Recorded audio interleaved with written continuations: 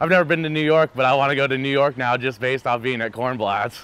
After 32 years, Portland's oldest Jewish deli will be closing by the end of the month. The owner's saying it's because of rising food and labor costs. It's a little hard to hear, but it's like, okay, how many times in the next 10 days or so can I get down here? The line was out the door. Customers waiting for their very first Kornblatt's meal like Jacob Thompson or their 100th meal like Donna Page. It's so good. Who has been one of their #1 supporters since they opened back in 1991. I'm sitting here and just before this started, I was crying. It's hard to see go. It really is.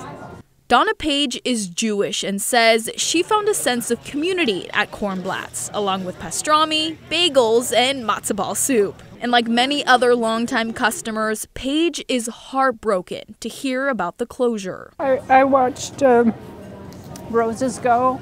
I've watched other delis go. And it's just like losing another piece of you.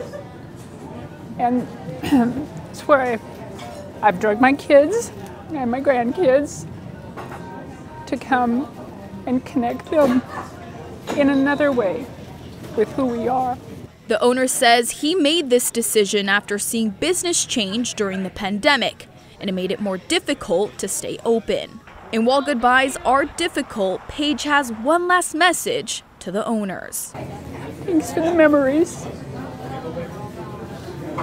And I miss Kramer up on the wall. They took him down. Now, March 31st will be the last day Kornblatt's will be open.